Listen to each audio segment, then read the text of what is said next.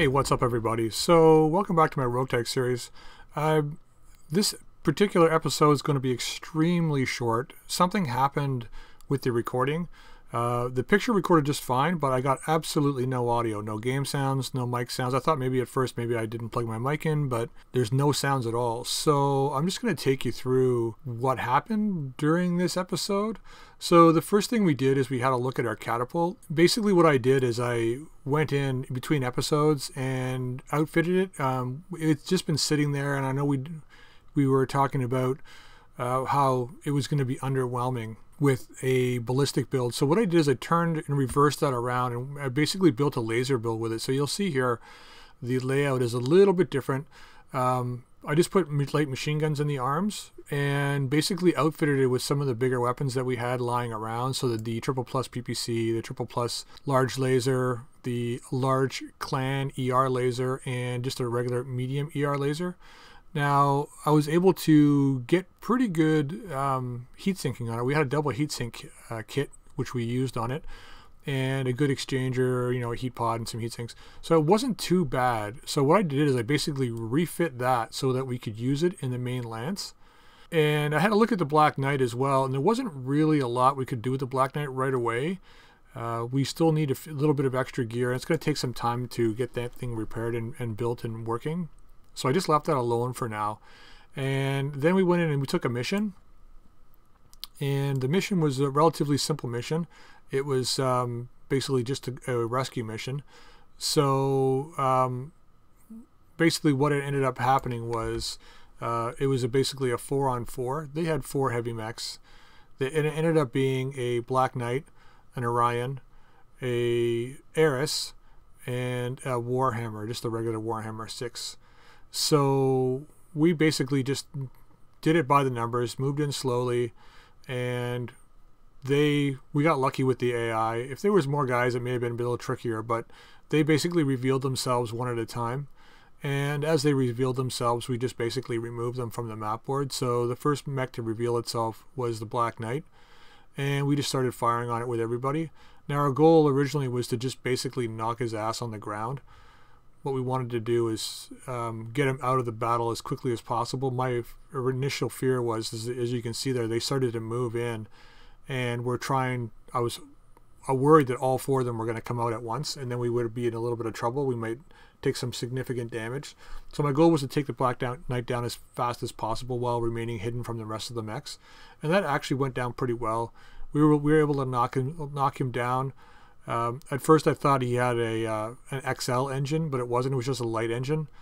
So we were targeting his torso to try and remove the XL and then, remove him from the game, but that didn't quite work once I found out it was just a light engine. So, for some reason they were just really, really content to pelt me with missiles.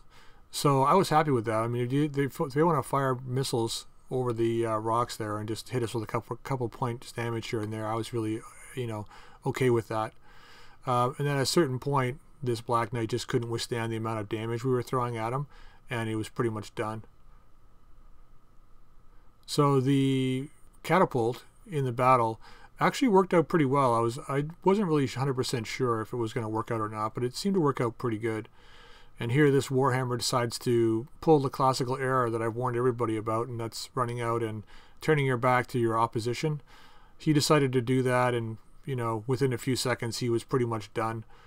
So that Warhammer went down hard.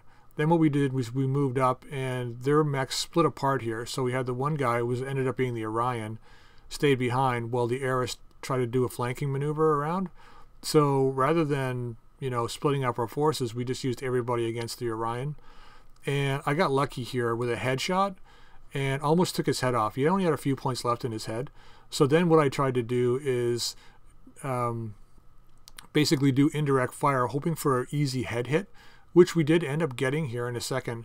It took a little bit to finally get him. I didn't want to blow him up completely because I was looking for Orion parts. We did have Orion parts in storage, and there you can see we took his head right off. So we got a lot of Orion parts out of that. And then I moved height back over here just to intercept the Eris as he was coming around. I wanted to get first shots on him. We ended up getting a head hit there. Moved the catapult over and fired at him. And I believe we did an offensive push just to push him back one turn so that we could all fire again before he got a chance to move. And this guy was in, here's the offensive push here. We went for a headshot. We didn't get the headshot, I don't think, but we did manage to knock him down. And we were trying to take his head off so that we could maximize the amount of salvage we would get on him. And then I realized if we just took his torso out, that could probably be it, and that was it. We incapacitated them. We moved in and secured the base, and that was it, the end of the mission. So in salvage, we didn't really take any damage, but in salvage, we did get a little bit. So there was actually quite a few Eris parts and quite a few Orion parts. So what I ended up doing was grabbing a couple of Orion parts, and then also what I grabbed is an exchanger, I believe. So once we got our 2 Orion parts and our double plus exchanger, we ended up getting 6 Eris pieces in the salvage. I don't think I've ever gotten that many in one shot before. And then we ended up with 4 Orion pieces, which was awesome, and a Death Stare. So we did get the Orion. We actually got the Command Orion, which was excellent because it gives us bonus initiative. That was what I was hoping for. We had, I think, 4 parts before this, and I think those are the remaining 4 parts of that Orion V were able to get us it. And we didn't really take any damage, 3,800 in C-bill repairs, which was really, really nothing. So that was pretty much the end of this episode. Not a lot major happened, with the exception of getting that Orion, which is awesome. And we're going to hopefully attempt to refit that in the next few episodes.